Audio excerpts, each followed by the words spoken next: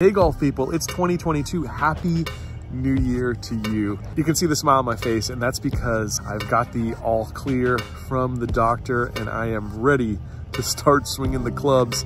In fact, I did test the waters yesterday, which I'm going to show you here on today's video. A couple other things that we're gonna cover, some new plans that I've got in store for the channel in 2022. I'm gonna share those with you, and we're gonna go over our New Year's resolutions, golf resolutions for 2022.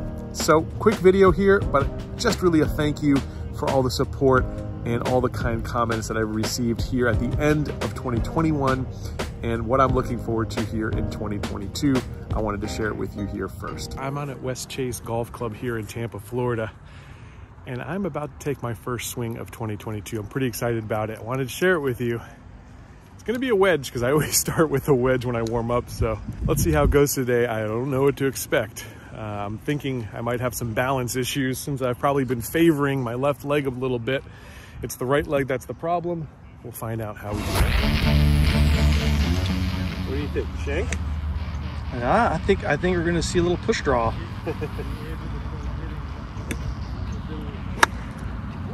There it is. There it is. I am like, not as much. Leading. Yeah. Oh, I bet. Yeah. Contact. Not perfect.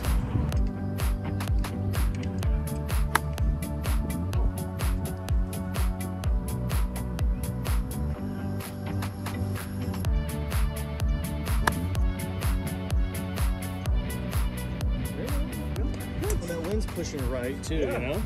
Yeah. That's good, man. So after those wedge shots, I worked my way down through the bag all the way up to driver. I took out the big stick and still feeling very good. Oh yeah.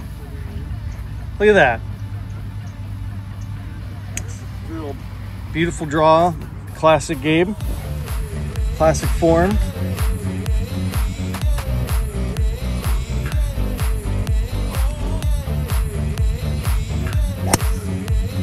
I like that too. Oh, that was hit hard. Oh, buddy. We're back, baby. We are back.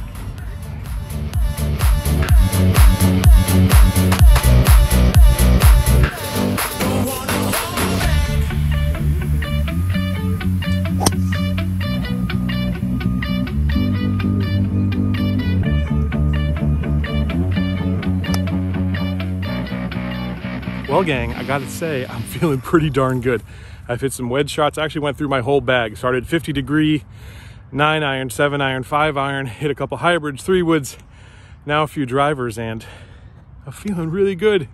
It's been a heck of a ride, but it's just amazing to, first of all, live where I live, where I've got this weather on January 4th. And number two, just to be out here playing some golf with you. Didn't dress for the occasion. I apologize. I thought it was gonna be a colder day. I woke up, it was 45 degrees. It warmed up really quickly. It's about 75 now. Anyway, it's good to be with you. It's good to be back on course. I've got some clubs that we're gonna be testing. I've got the new Mizuno wedges coming up. Then we're gonna be doing Titleist T100, 200, 300 showdown. Some stuff from Cleveland, some stuff from Cobra coming. It's going to be one heck of a spring. One other thing that I wanna tell you about the new year though, is this little building right behind me is going to be my new studio. I'm trying to build it out here over the next couple of months. We'll be putting a full simulator in this place. I'm gonna raise the roof. There's a ceiling about this level, which will be raised up there to roof level.